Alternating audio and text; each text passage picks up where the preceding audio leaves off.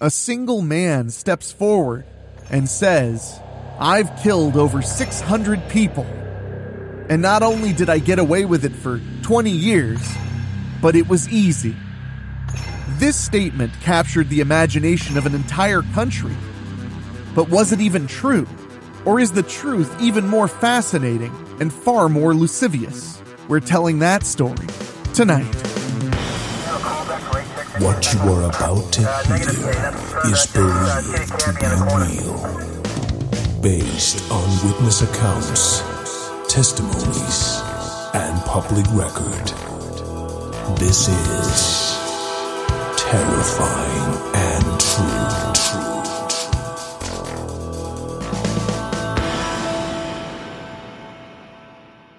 As a child of the 80s, and really more so the 90s, Henry Lee Lucas was quite a legend. In many ways, he was the folk villain of America, a man who simply got on the highways of this great country and drove on and on and on, picking up women hitchhikers, killing them, and leaving them on the side of the road, and that was all it took for him to get away with it. I myself as a child were terrorized by thoughts of murder and mayhem thanks to the movie Henry Portrait of a Serial Killer, as well as the less known and far more terrifying Confessions of a Serial Killer. This story has always fascinated me, and the truth behind it, I feel, is far more fascinating than the fiction. So we're going to dive into that story and all it entails after these quick words.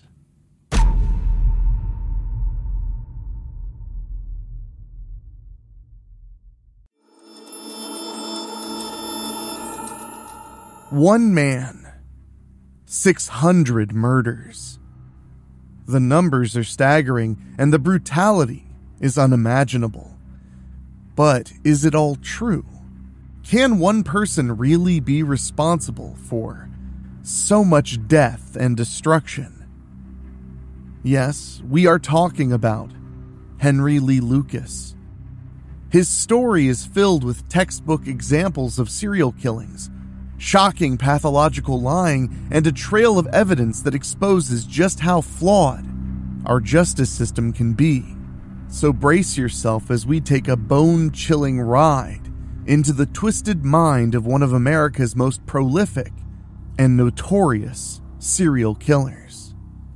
In the late 1950s, Henry was convicted as a burglar and already had a reputation in the criminal world. However, it wasn't until 1960 that he would become known to the public as a murderer. The victim of his heinous act? His own mother. But to better understand Henry and his actions, we need to explore his upbringing and personal background. It's clear that his childhood was anything but normal. Born in a one-room log cabin in Blacksburg, Virginia, Henry's life took a turn for the worst when he lost his left eye in a fight with his brother at the tender age of 12. From then on, he used his physical appearance to scare other children, making them tremble with fear. But it was his mother, Viola, who truly shaped Henry's twisted psyche. A prostitute who forced her son to watch her engage in sex with clients, Viola would make Henry cross-dress in public so she could later pimp him out to men and women alike. As Henry grew older, his sexual deviance only grew more perverse. He began having sex with his half-brother and even the bodies of dead animals. It was clear that he was spiraling out of control. Henry's father, Anderson Lucas, died of hypothermia after drinking to intoxication and collapsing outside during a blizzard. Henry's first murder, if his account is to be believed, was committed when he was just a teenager. He claimed that at age 14 or 15, he murdered 17-year-old Laura Burnsley when she denied his romantic advances. However, he later withdrew this confession. The law finally caught up to Henry in 1954 when he was sentenced to 6 years in prison for 12 counts of robbery. But even that couldn't keep him down. He escaped in 1957 only to be recaptured 2 days later and released in 1959. So it should be clear to everyone that Henry wasn't on very good terms with his mother for obvious reasons. She wanted Henry to come live with her and look after her as she grew older. In January of 1960, they were having an argument over this very issue. His mother hit him on his head with a broom. This made Henry furious. He picked up a knife, stabbed his mother in the neck, and then fled the scene. Henry's relationship with his mother had always been strained, but the argument they had in January of 1960 took things to a whole new level. After fleeing the scene of the crime, Henry was later arrested in Ohio. Henry's attempt to claim self-defense fell on deaf ears, and he was swiftly charged with second-degree murder. The court found him guilty, and he was sentenced to spend the next 20 to 40 years behind bars. But fate had other plans for Henry. Just 10 years into his sentence, the overcrowded prison system led to his early release in 1970. Just 18 months after his release, he found himself back in jail, this time for attempting to abduct 3 young girls. Following his release in 1975, Henry married one of his prison pen pals, but the marriage was short-lived. His stepdaughter made allegations of sexual abuse against him, and Henry left the marriage in shame. He moved to Jacksonville, Florida, where he met Otis Toole, another drifter, and they became friends and lovers. Soon they met Toole's niece, Frida Powell, who was just 10 years old at the time, and she and Henry became romantically involved. However, their relationship was indeed tumultuous. They often argued about their future plans. In 1982, they traveled to Ringgold, Texas, where they worked as hired hands for Kate Rich, an elderly woman. But when Rich accused them of cashing bad checks, they relocated to a religious commune called the House of Prayer in Stoneburg, Texas. Despite Powell's desire to return to Florida, Henry had other plans. He brutally murdered her and dismembered her body in an isolated field, leaving her remains undiscovered to this day. He then convinced Rich to come with him under the guise of searching for Powell, but he had other motives. He murdered Rich and hid her body in a drainage pipe in Ringgold. Despite his heinous crimes, Henry Lee Lucas remained living in Texas, continuing his life of crime.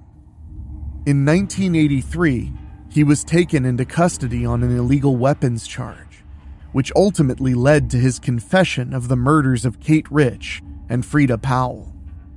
In a chilling videotaped account, Lucas described how he had brutally murdered Powell and dismembered her body, stuffing her remains into 3 separate pillowcases. Remarkably, the authorities were able to locate Powell's remains exactly where Lucas had told them to look. Lucas was found guilty of his crimes and received multiple sentences of 75 years and life imprisonment. The horrifying events we have recounted are a stark reminder of the depths of depravity that human beings are capable of sinking to.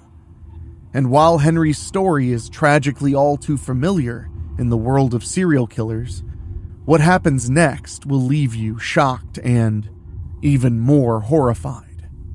By October of 1983, he declared that he had murdered 150 women in brutal sexual assaults during his hitchhiking travels through 17 states.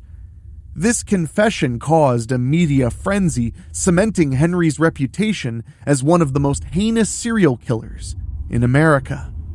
Additionally, he implicated Otis Toole as his accomplice in the crimes and accused him of being responsible for a 1982 fire that claimed a woman's life. Toole himself admitted to kidnapping and killing 6-year-old Adam Walsh in 1981. For a little context, Adam Walsh was the 6-year-old son of John Walsh, host of the legendary America's Most Wanted television series, a program which helped spread public awareness of fugitives from justice and led to over 1,190 captures. Adam Walsh's kidnap and murder led John Walsh to a lifetime of fighting for the victims of crime and helping them receive justice. Following the widespread reports in newspapers that Mr. Lucas had claimed responsibility for the murders of 100 and then 150 women, authorities convened a 3-day conference. The conference brought together 85 law enforcement officers from 20 different states to untangle Mr. Lucas's statements and piece together the travel history of both him and Otis Toole. Investigators and participants in the conference revealed a disturbing story of two violent men from impoverished and turbulent backgrounds who crossed paths by chance. The pair traveled the country, picking up hitchhiking women, breaking into homes, and finding victims by any means they had access to. According to the conferees, they often stayed in campgrounds or other makeshift accommodations, constantly on the move and usually selecting victims with whom they had no prior relationship. At the time, the claim that Mr. Lucas had killed 150 women was viewed by some as a stretch, to say the least. However, in the months that followed, he continued to confess to hundreds more murders. According to various sources, his total number of claimed victims eventually surpassed 600. This prompted law enforcement agencies across the country to interrogate Henry Lee Lucas, who was now a suspect in as many as 3,000 homicides spanning 40 states. Ultimately, his cooperation helped police close 213 murder cases. Sounds almost too good to be true, doesn't it? An article published in the New York Times in November of 1983 quotes Tom Whitlock, the lawyer representing Henry Lee Lucas in Denton, Texas, saying that, quote, "I don't believe he's committed all the crimes they say he has. Not 150. I have my doubts he killed 100. Certainly there's a temptation for law enforcement agencies to clear up their books this way. I'm getting too many calls from agencies who have a body and want somebody to blame it on." The same article mentions that Robin Frierson, the chief assistant public defender in Stuart, Florida, described Mr. Toole as being slow-witted and not someone who had the capacity to get away with a murder. Frierson further suggested that Otis was confessing to these crimes simply for publicity. At the height of the inquiry, these remarks were only unsubstantiated conjecture. Nevertheless, a significant breakthrough occurred nearly 2 years later as Henry retracted his confessions. According to a 1985 article in the Dallas Times-Herald, Henry claimed to have only killed 3 people: his mother in 1960, as well as Frida, also known as Becky Powell, and Kate Rich in 1982. The article also stated that Lucas admitted he would have ended the deception months earlier, but was warned that he would be immediately sent to death row at the Huntsville State Penitentiary if he did so. The newspaper quoted Mr. Lucas as saying the bogus confessions were intended to discredit law enforcement as, quote, really stupid. Quote, "Now we'll see who the real criminals are," Lucas stated. The newspaper further highlighted the discrepancies in Henry's initial confession spree. According to the authorities, Lucas allegedly drove a 13-year-old station wagon for 11,000 miles between October 2nd and November 2nd, 1978, during which he was accused of committing 6 murders and 1 attempted kidnapping. However, the newspaper pointed out that in the last 4 days of his journey, Lucas would have had to travel 4,100 miles, meaning he would have to have driven at an average speed of 50 miles per hour, even if he had not stopped to sleep. The mathematics simply did not add up. This report gives some credibility to the theory that law enforcement were using Henry's confessions as an easy way to close cases. The director of the Texas Department of Public Safety, Colonel Jim Adams described the assertion of only 3 killings as ludicrous, noting that Mr. Lucas described as many as 100 of the killings in exquisite detail. But Mr. Adams conceded that the authorities might have been too willing to accept the confessions that cleared unsolved killings. He said that Mr. Lucas frequently lied and had often given the police bad information. Attorney General Mattis also acknowledged how Lucas wasn't always truthful during the investigation. Mattis said that Lucas has now, quote, led us to believe that he did not commit a very large number of these crimes, and he clearly, quote, did not commit 600 murders. But the question arises as to why he lied in the first place. Henry Lee Lucas claimed that his false confessions provided him with certain privileges as a prisoner that he wouldn't have had otherwise. These privileges included being unrestrained during long journeys to various crime scenes, having the ability to order meals from fast food restaurants, and being able to walk freely through police stations at some stops. Lucas believed that his confessions were a result of a combination of tranquilizers, steaks, hamburgers, and milkshakes given to him by investigators, as well as clues from the crime scenes that he simply repeated back to detectives. Henry Lee Lucas had previously admitted to the murder of Laura Marie Purchase and was convicted for it in 1986. However, in 2007, the Sheriff's Office Cold Case Squad reevaluated the DNA evidence collected during the original investigation. Upon conducting a new analysis, both Lucas and his alleged accomplice Otis Elwood Toole were ruled out as potential suspects based on their own DNA samples.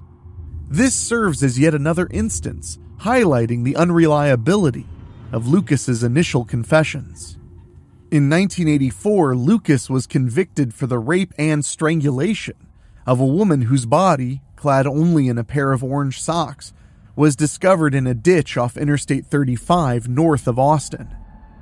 Despite confessing to the crime, Lucas later recanted and claimed that he had been lying. The validity of his confession was called into question by an investigation conducted by former Attorney General Jim Mattis, which raised doubts about Lucas's guilt. Records from Lucas's workplace and a cashed paycheck indicated that he may have been in Florida at the time of the murder on October 31st, 1979, further casting doubt on his involvement in the crime. As a result of these doubts, Henry was spared from the death penalty in June 1998, after Governor and future President George W. Bush accepted a recommendation from the state parole board. Instead, Lucas died in 2001 of a heart attack. At the time of his death, only 3 of the murders he confessed to were confirmed to be committed by him. While hundreds of cases were closed based on his confessions, even when he later recanted the majority of them, they were never reopened.